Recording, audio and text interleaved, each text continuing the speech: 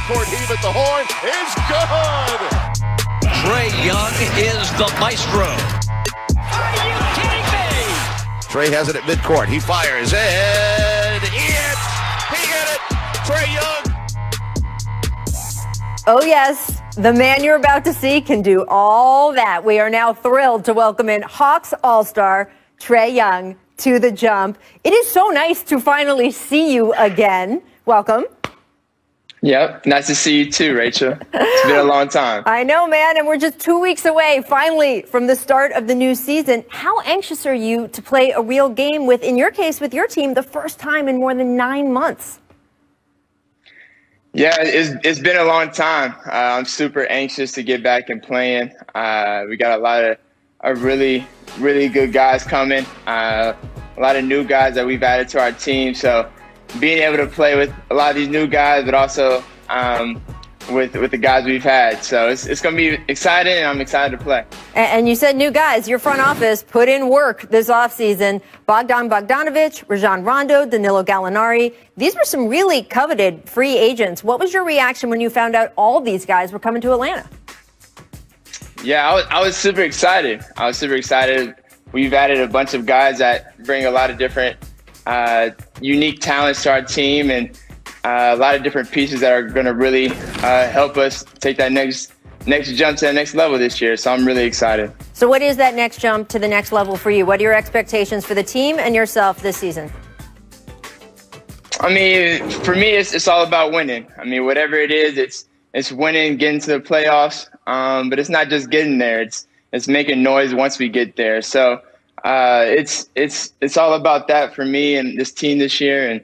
And we're excited to go out there and do it. And look, it's going to be a different season than anyone in the NBA has ever had, going to play games largely without fans, travel restrictions. And the NBA has asked you guys to make changes in your own personal life, off the court, at home. Can't go to bars, can't go to restaurants. You're 22 years old. What is it like to be told that when you're 22?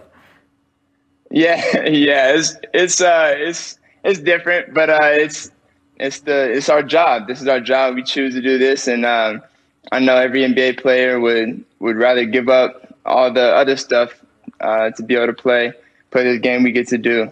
So we'll be able to give it up for a little bit. Well, that attitude is going to keep you and your teammates safe. I know they appreciate that.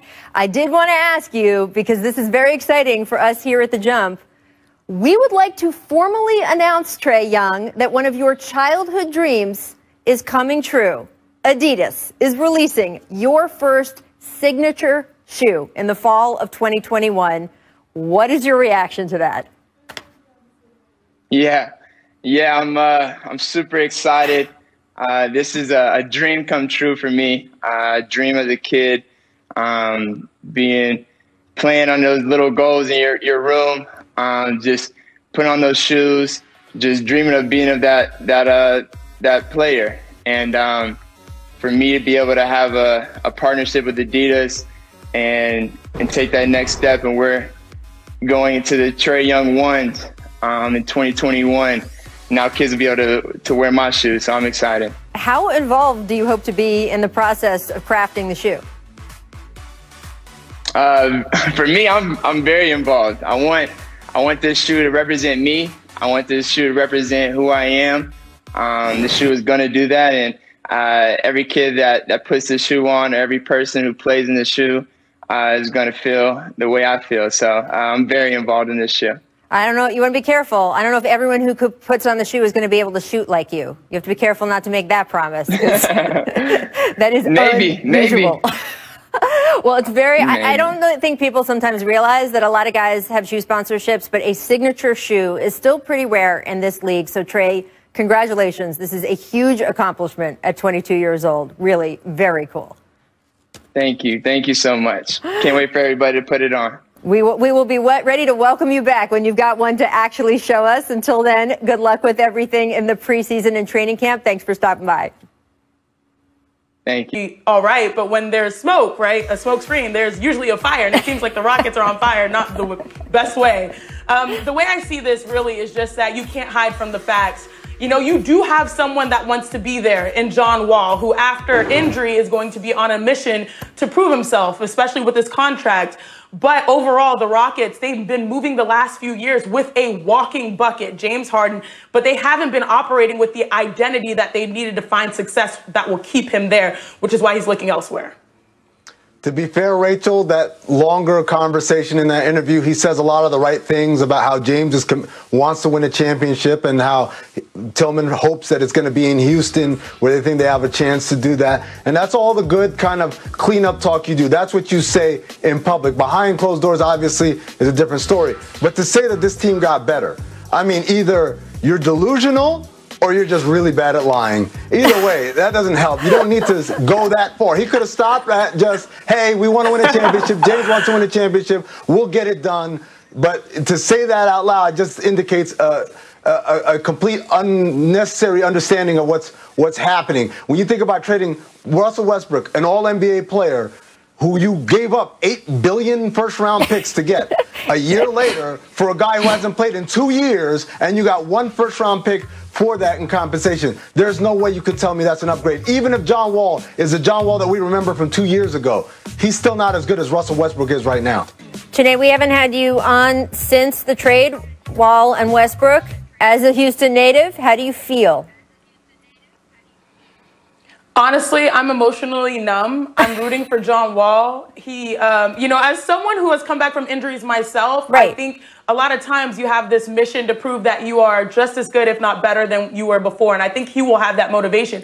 And really, you know, given what he's gone through recently, a fresh start is good for him. But overall, for the organization, a lot of the moves, I feel like we're trying to just attach ourselves to value, not necessarily a mission or an identity. Because like for the last few years, we've been centered upon analytics and shooting more threes and going in isolation. But as a team sport where teams win through collaboration, that's sort of where we've let the numbers do the talking instead of the players. And I think that's all James has said. Like, I want a voice in how this thing moves forward. So it is frustrating to witness, but I do think John Wall still provides value in the NBA. We'll see how far he defies expectation. And we'll see how long it takes him, right? We saw with Paul George, Gordon Hayward, guys who miss a significant amount of time. Even if they can stay healthy through the next season when they come back, they're not quite always themselves right away. But John's had more time off than most. We'll have to see how that affects him. I wanted to get to the other side of the whole Rockets-Nets equation because Kevin Durant spoke to the media today, and he was, of course, asked about James Harden. Take a look at this.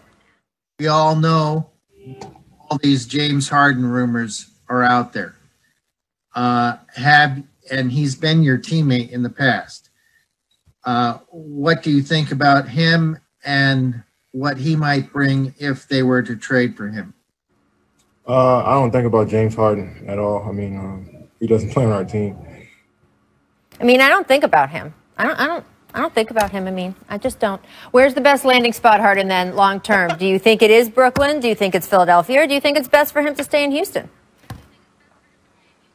Rachel, if I could, I want to go off the board, and I'm going to say Golden State is the best landing spot for him. Hear me out, right? One of the things that Houston wants in return is high-value assets. We know in the conversations with Brooklyn, while we love Karis LeVert, Spencer Dinwiddie's a solid player, Jared Allen's a nice big, those aren't high-value players the way that Houston wants in return. Golden State is one of the few locations in the league that can offer high-value assets and still give James Harden a realistic chance of winning a championship. Obviously, without Klay Thompson, that task is a little harder, but I think he fits in with what they would be building towards the future. And it would cost them, obviously, that Minnesota pick next year, very lightly protected. It would probably cost them James Wiseman, who, of course, they love and fits a need for them right now. But the ability to say Curry, Harden, Klay, Draymond as your top four, ooh, that's pretty hard to say no to if you're Golden State. Look, Amin, I'm actually not mad at that. Okay, I'm going to probably stick with something that was on the board, but when you talk about Golden State, I think people don't give Steph Curry too much accolades in this regard, in the sense that he's probably one of the most low-maintenance superstars. He had no problem taking more so a media backseat to Kevin Durant and letting him shine, knowing that he is unguardable at 7 feet and one of the best offensive players in the game. So I'm not mad at you, Amin. I will say, though, when it comes to James Harden, I think it's been clear that the Rockets, there are many attempts to find a partner in crime for James Harden. Like, that time has expired unfortunately. And plus, with fairly new ownership, a new GM, he needs a partner in crime. And I think now that the Nets are like a no-go, or I forgot who it was. Like, I don't know that woman. Was it J-Lo? Right. I think stuff like Mariah Carey once said that to J-Lo. Right? That's the vibes that I get watching that. It was Mariah Carey. Seeing big picture here, I think the 76ers could be really interesting considering his former GM is there in Daryl Morey. Plus, that gives him a good chance to win, contend. And I do like the idea of James Harden and Joel Embiid together because Joel Embiid will give you, 23 and 12 in the paint. And James can give you 30 from the perimeter. Now, I know there will have to be a sweetener. I don't know if you can keep all the players in Philly, but I do see that working in Philly, James and Joel tag teaming. Even though Golden State, that was off the board, I'm not mad at it. I am looking at the 76ers and also Meek Mill's Instagram, since we're already talking music.